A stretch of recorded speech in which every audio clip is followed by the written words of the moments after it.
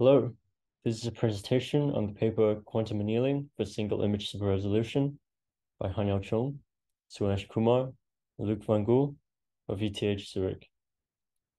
This paper is part of the CVPR 2023 New Trends in Image Restoration and Enhancement workshop. To preface this presentation, I would like to provide an overview of our work. Our work is an early exploration of applying quantum computing to the image enhancement task of single image super resolution. The reason for this exploration is the exceptional capabilities of adiabatic quantum computing to use quantum phenomena such as superposition, entanglement, and adiabatic evolution to solve combinatorial optimization problems with exponential speedup over classical computing. As such, in our approach, we cast the super resolution problem into one of combinatorial optimization, and in particular, we use a quadratic unconstrained binary optimization formulation for sparse coding.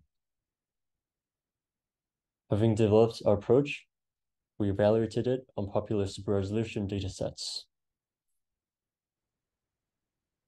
Now, to more concretely define the problem of single image super resolution, or SISR, it is that of reconstructing a credible and visually adequate high-resolution image from its low-resolution representation.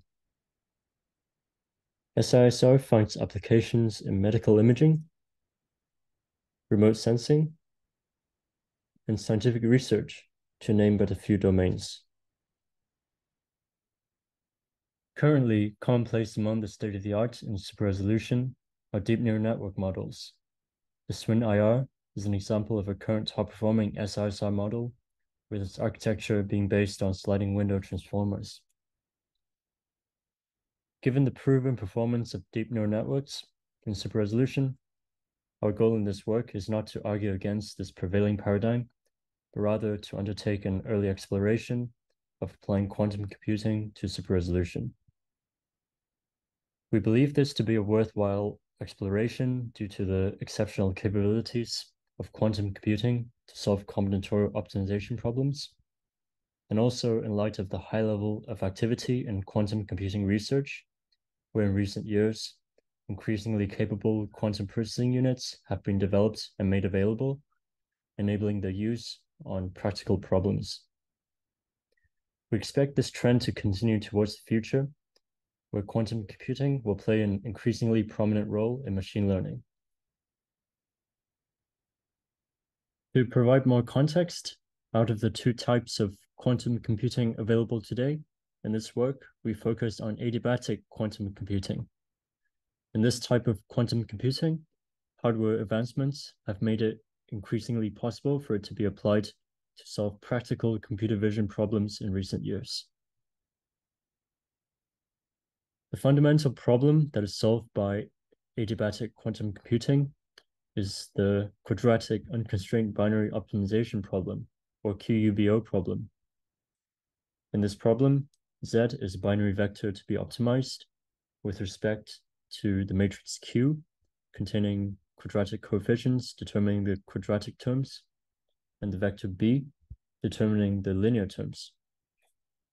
Once defined, the QUBO problem is embedded onto a physical lattice in a quantum processing unit, and then optimized by quantum annealing. Clearly, the QUBO problem is a highly specialized combinatorial optimization problem. And therefore, in order to solve super resolution using adiabatic quantum computing, it is necessary to find an appropriate formulation that casts super resolution into the QUBO form. For this, we refer to the work Image Super Resolution, a Sparse Representation of Raw Image Patches by Yang Jianchao and Ma Yi and colleagues from 2008. In the method of image super resolution via sparse representation, high-resolution images are constructed patchwise, with each high-resolution patch given by a sparse linear combination of raw image patches.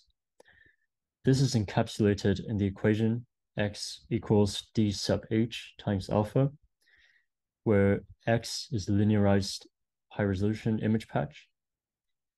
D sub H is the learned dictionary.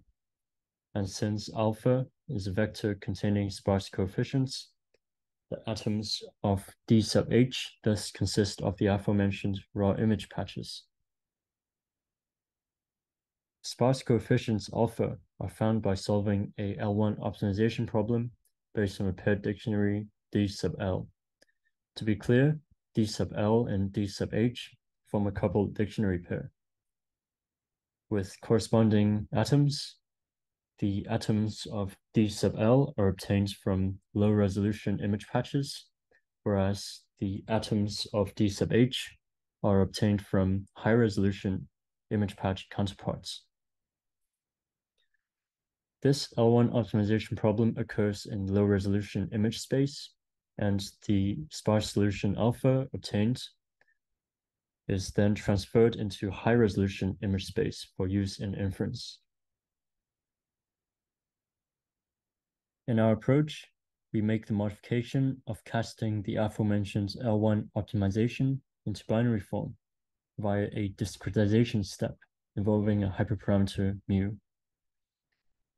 Following this discretization step, we find that the L1 optimization objective has a QBO form with clear expressions for Q and B obtained from terms in the L1 optimization objective.